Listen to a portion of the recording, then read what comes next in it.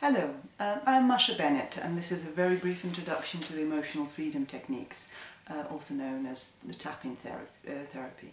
EFT combines two different components. There is stimulation of acupressure points, and there is a psychological component as well. So I will first demonstrate the acupressure points that we use in EFT, and then we'll add the psychological part to it. So to start with, I would like you to find your karate chop point. This is located on the side of your palm, the bit you would use for chopping bricks if you were doing karate. Use your other hand, and it doesn't matter which, 4 fingers of your other hand to tap gently, quite fast but not too hard, on the side of your palm. So this is the karate chop point. Next, I'd like you to find the eyebrow point, and it is located at the beginning of the eyebrow, just to the side of the bridge of your nose. Use 2 fingers of your hand just to tap gently in that area. The next point is outer corner of the eye. We're aiming for the edge of the eye socket. You should feel your bone there. And under the eye, again on the edge of the eye socket.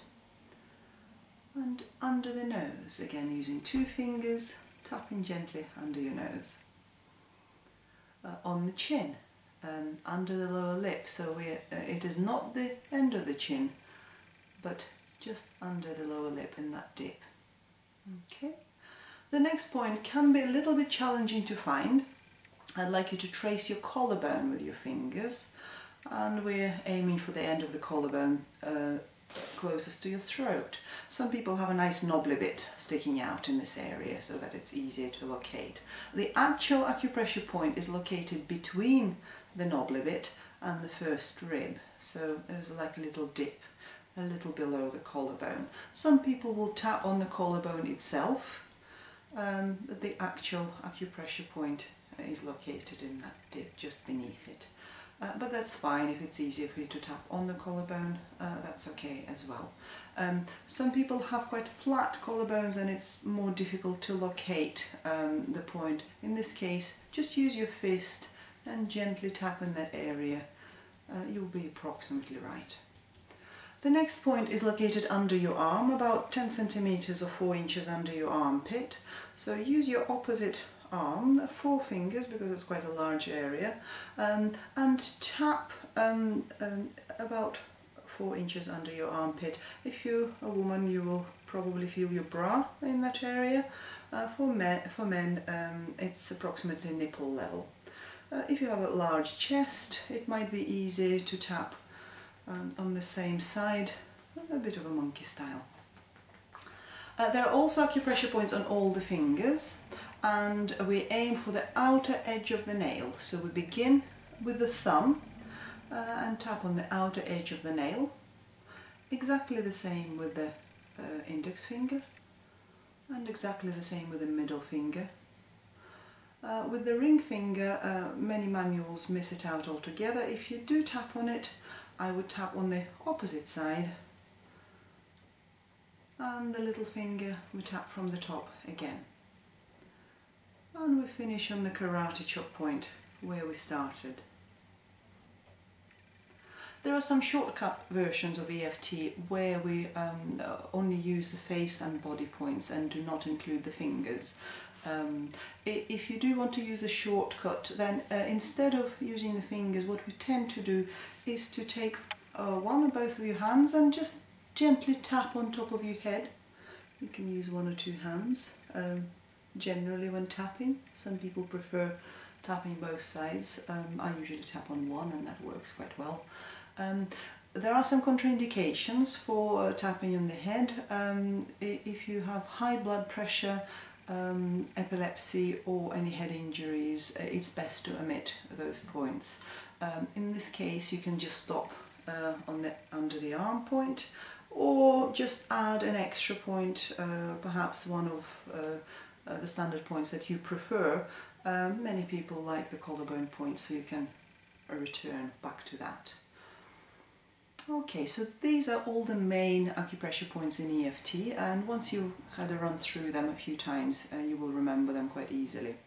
The next part is the psychological component to EFT, and the main principle is it works best when we're really focused on a specific problem that we're working on.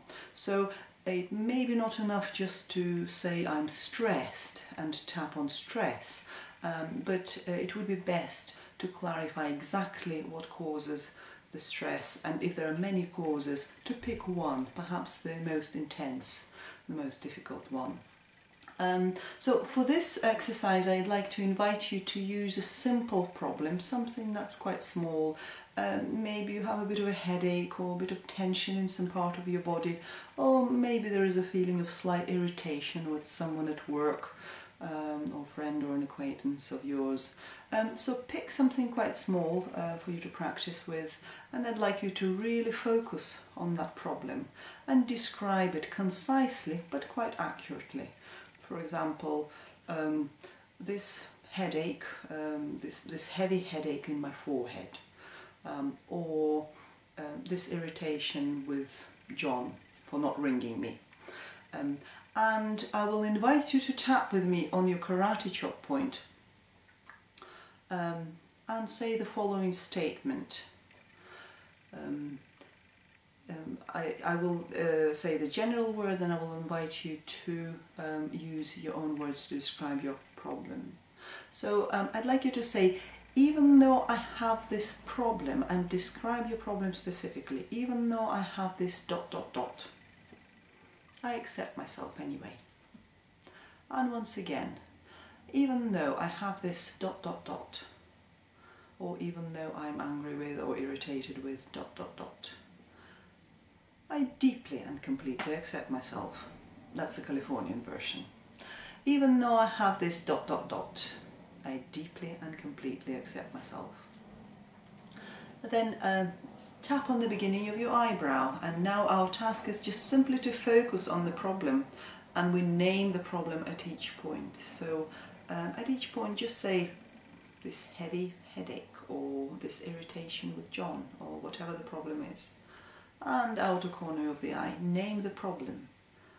And under the eye, name the problem. And under the nose, name the problem. And on the chin, and name the problem again. And so on. Tap on the collarbone point and name the problem. Tap under the arm, name the problem. Tap on your finger points, beginning with the thumb. And the next one. And name the problem at each one. Name the problem. And the ring finger on the other side. And the little finger. And name the problem. And finish with the karate chop point. Name the problem. Okay, so take a nice deep breath and just focus your attention on the problem that you started working with, and just notice, does it feel exactly the same, or is there anything different about it?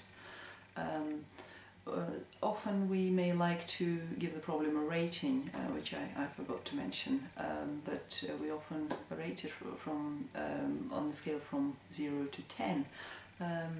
Looking back at it, when we first started on the scale from 0 to 10, how intense was that problem? And paying attention to it now, how intense does it feel now? Is it exactly the same? Is it smaller? Is it bigger? Which is also a possibility. Has the quality of the problem changed? Has the location of the problem changed, which may happen if you're working on the physical sensation or pain? Just notice whatever changes there are, and you can continue tapping until you obtain significant or full relief, every time using new words to describe what you're experiencing. For example, if your headache moved from your forehead to the back of your head, you can begin tapping, even though I have this headache that's now moved to the back of my head, I accept myself anyway. So we use the self-acceptance phrase at the very beginning of the process, and then as we tap on each of the points, the only task we have is to focus on the problem and just name it once at each point. And many people will obtain significant relief with just a few rounds of tapping. So have fun with it, try it out, see how it works for you. I hope you enjoy it and get the benefit from it.